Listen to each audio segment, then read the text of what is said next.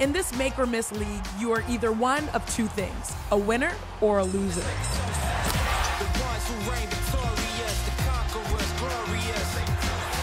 When it comes to the winners, of course we have to start with the Utah Jazz. All they do is win. They own the best record in the NBA, dominating anyone in their path. Oh, boy, Rudy Gobert acted on Giannis! The Bucks haven't quite met their preseason expectations, but playoff wins are how Giannis will be graded. Zion Williamson graded out just fine with all-star voters. Posterized, baby, Zion Williamson! But the Pelicans would lose out on a playoff spot if the season ended today, which could be a similar fate for the Dallas Mavericks unless Luka bails them out again. Damian Lillard is a winner, period. And the Blazers win! Another point guard from the Bay, Steph Curry, knows winning and scoring, averaging nearly 30 a game. 62! Houston's loss, we're just not good enough. We're not even close. Makes Brooklyn a winner and arguably favorites in the East. Sticking in the East, the best big in the NBA has been Joel Embiid, having a career year for the 76ers.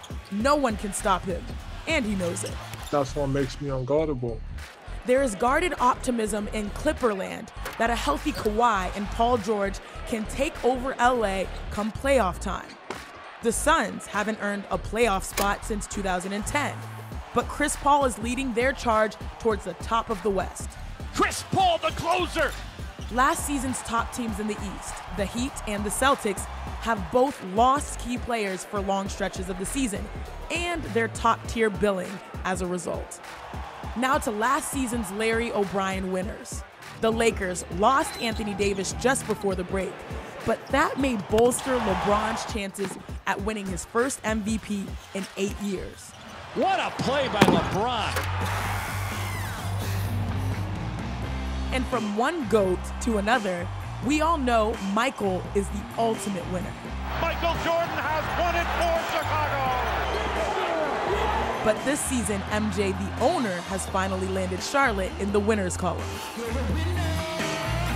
My goodness, LaMelo! But let's be honest, at the end of the day, with this league and this season, we're all winners. Even you, Knicks fans. Thank you for watching ESPN on YouTube. For live streaming sports and premium content, subscribe to ESPN+.